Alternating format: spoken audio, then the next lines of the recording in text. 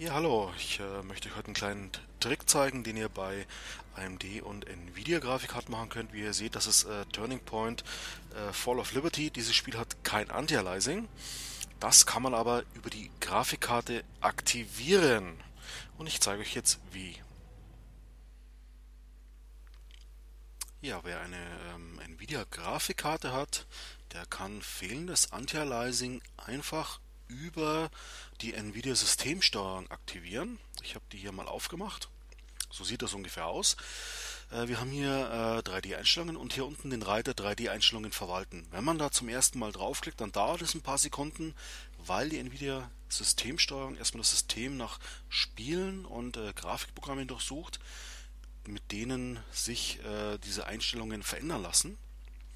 Und wie man hier sieht, ich habe hier eine ganze Reihe von Spielen, die vom Programm erkannt werden.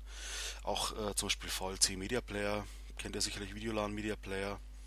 Selbst der Windows Media Player, selbst der Internet Explorer ist hier drin. Keine Ahnung, warum der hier drin ist. Auf jeden Fall einige Programme. Wie man hier sieht, ich habe jetzt hier eben mein Beispiel. Turning Point Fall of Liberty ist schon drin. Solltet ihr hier das Programm nicht finden, könnt ihr das hier bei hinzufügen. So, und wie wir jetzt hier sehen, wir haben hier eine ganze Handvoll Einstellungen, die alle mit Antialiasing zu tun haben. Und Antialiasing-Einstellung ist grau.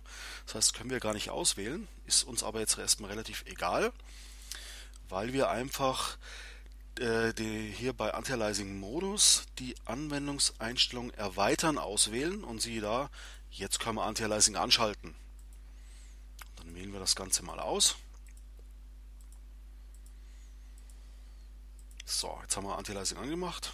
Dann nehmen wir hier Übernehmen. Das dauert jetzt auch mal ein paar Sekunden. So, jetzt können wir die Nvidia-Systemsteuerung beenden und können das Spiel starten. Wie man jetzt sieht, auf der rechten Seite ist Nvidia mit Antialiasing.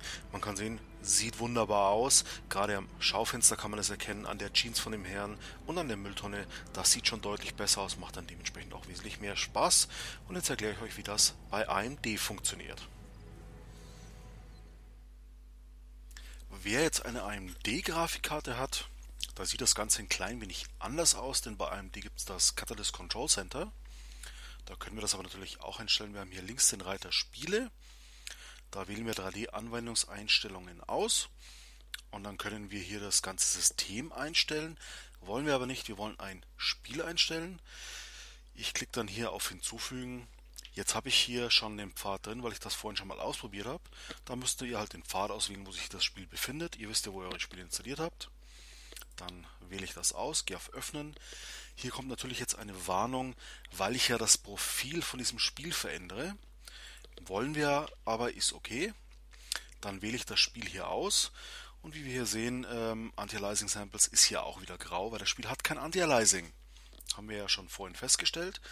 Dann wählen wir bei Anti-Aliasing-Modus aus, Anwendungseinstellungen überschreiben. Und siehe da, wir können Anti-Aliasing anschalten. Können uns ein paar Filtern spielen. Da gibt es jetzt wahnsinnig viele Sachen, die wir einstellen können. Da kann man dann mal im Internet einfach nachschauen, was denn möglich ist, was am besten ist. Kommt auch immer ein bisschen auf die Leistung der Grafikkarte drauf an und dann kann man das natürlich speichern. Da kommt natürlich wieder eine Warnung, weil wir das Profil überschreiben. Aber wie gesagt, das wollen wir, deswegen klicken wir auf Ja. Und dann kommt die zweite Warnung, da klicken wir auf OK.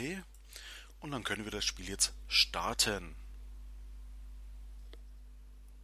So, und wie ihr seht, bei dieser Einstellung genau dasselbe. Sieht sogar einen Ticken besser aus, allerdings beim Aufnehmen hatte ich dann 13 Frames mit Fraps, deswegen ruckelt das alles ein bisschen, aber wie man sieht, genau dasselbe. Das Fenster sieht toll aus, die Jeans sieht toll aus, die Mülltonne sieht toll aus.